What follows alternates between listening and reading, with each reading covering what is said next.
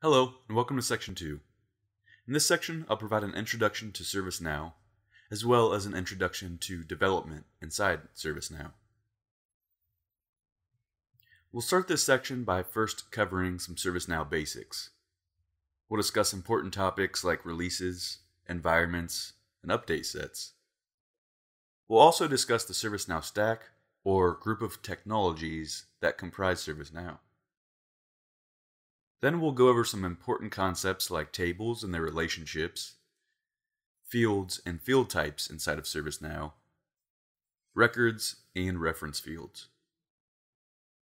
We'll then jump into ServiceNow, where I'll show you how reference fields work. Once we've covered those core concepts, we'll be ready to jump into ServiceNow development, where I'll provide a brief introduction. We'll then discuss when scripting is and isn't necessary, and after that we'll discuss JavaScript and the scripting environment within ServiceNow. We'll end the section by covering background scripts, the ServiceNow Studio, and some additional resources that'll be beneficial to you. So let's get started with some basics. Note that if you've recently watched my ServiceNow 101 course, or feel like you have a solid understanding of the following topics, feel free to skip to the next video. So, what is ServiceNow? Well, ServiceNow is a software as a service platform. ServiceNow uses a subscription model, so customers subscribe or purchase licenses for a given set of users. If someone at an organization says they have ServiceNow, they don't physically own the source code or have it installed somewhere. They simply have a ServiceNow subscription or a group of subscriptions. ServiceNow started in the IT service management space, where it quickly grew and almost monopolized the industry. But it didn't stop there. ServiceNow currently has presence in IT service management, IT operations management, IT business management, application development, security operations, human resources, and much, much more.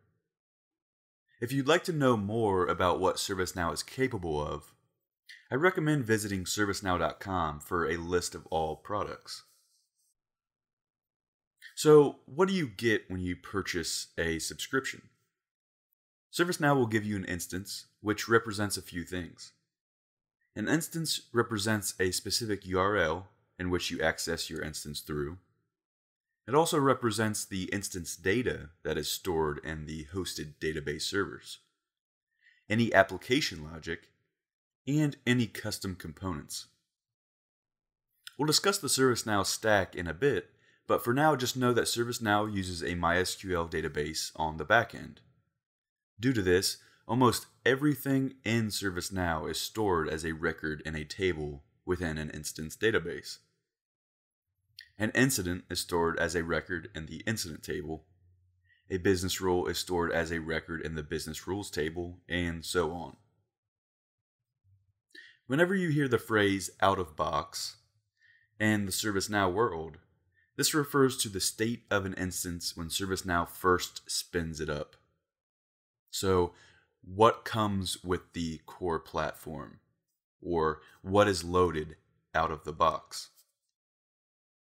A lot of ServiceNow best practices represent the idea of maintaining an instance that is as close to out of the box as possible.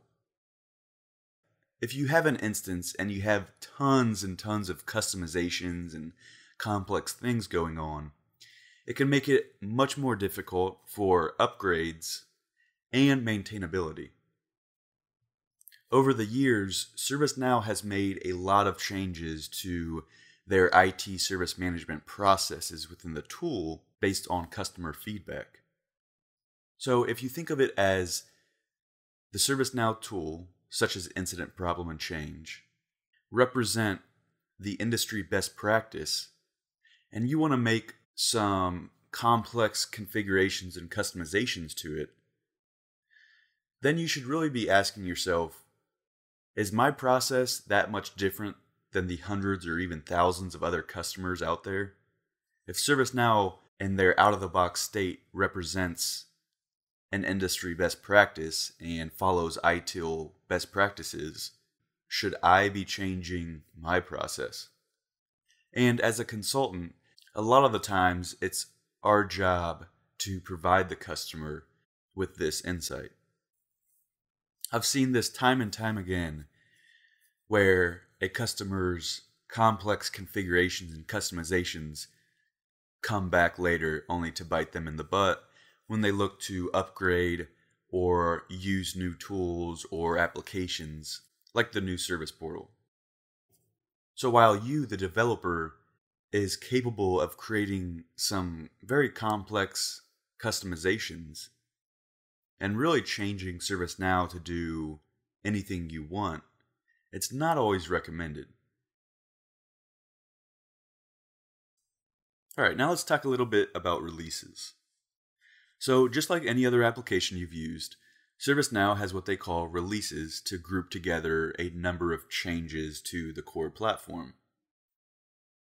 ServiceNow is on an approximate 10 to 12 month feature release cycle. At the time of this recording, Istanbul is the current general availability release. This means that new customers will receive instances on the Istanbul release. The feature releases are named after cities around the world. So to the right is a list of past and future releases along with their release year. The ServiceNow release schedule is composed of feature releases, which contain new features and new applications, patch releases, which contain a collection of problem fixes, and finally hot fixes, which are usually a fix to a specific problem that's implemented very, very quickly. A patch release may contain many hot fixes. Note, to check the release version of an instance, simply type stats.do followed by the enter key in the application navigator. This will bring you to a page which shows you all kinds of useful information about a given instance. Although it depends on your license contract, customers typically receive 3 environments from ServiceNow. They'll receive a production instance, a test instance, and a development instance. The reason for these 3 instances is so admins and developers can customize and develop on the platform without jeopardizing production data. Typically, development is performed on the development environment. Once work is complete there, it is pushed to the test instance, where users go through a user acceptance testing phase. Once testing is complete, the changes are then pushed to production. As an admin, you have the ability to clone instances. So for example, if the development instance starts to drift far from the production instance, and by that I mean the process and configurations and customizations in the development instance are not representing the current process and configurations in the production instance, then you may request the development instance to be cloned from the production or test instance. So you would essentially be taking the mirror image of your production instance and cloning that down to development. So then development would mirror the production instance at that point in time. It's best practice to keep all instances as similar as possible, especially the test and production instances, since when you test new updates, you want to be testing those updates in an instance that is as similar to the production instance, if not identical to the production instance, as possible. Alright, now let's talk about update sets. So you might be asking, how do I push changes from dev to test or prod? Well, this is accomplished via update sets. Update sets are used to record most customizations and configurations. Most being the key word here. If you are ever in doubt, I highly recommend going to ServiceNow's documentation to verify what gets captured and what doesn't get captured. Almost everything inside of ServiceNow is stored as a record in a table. If you modify a business rule or client script, you are really modifying the business rule or client script record in their respective tables. Update sets are XML snapshots of the last record modified. So if you were modifying a business rule, the update set would just contain the most recently modified business rule record in XML format. Update sets also have versions, and you can merge 2 or more update sets into one. If 2 update sets have modified the same record, and you merge those 2 update sets, the merged update set will contain the last modified record. When you load an update set, say to a production instance, you can preview the update set before committing the update set. This will catch the majority of issues and compatibility issues if they arise. Now let's quickly discuss what's captured and not captured in update sets. Customizations like client scripts, business rules, and UI policies are captured in update sets. Tables and fields are captured. Reports and workflows are captured, and form modifications are captured. So, what is not captured? Well, data is not captured, such as new records in an incident table or a change table. So, new incidents, new problems, new users, new groups, all of these are not captured.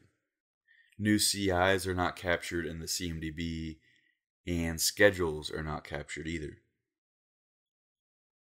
Again, if you are ever hesitant on what is captured or not, I recommend reviewing the ServiceNow documentation. Also, just because something is not captured in an update set doesn't mean that you can't still import that into another instance. There are methods like exporting the XML record and then importing the XML record into another instance. This is commonly done with groups in the instance. Alright, and finally we'll end this video by discussing the ServiceNow Stack. So the ServiceNow Stack, or group of technologies that comprise ServiceNow, consists of Apache Tomcat web servers, J2EE application servers, MySQL databases, and the Mozilla Rhino JavaScript engine. This is not an exhaustive list, but should give you a general understanding of the platform and the core technologies that ServiceNow is created on. The ServiceNow data centers consist of thousands of servers that take on the roles of load balancers, web servers, application servers, database servers, and much, much more.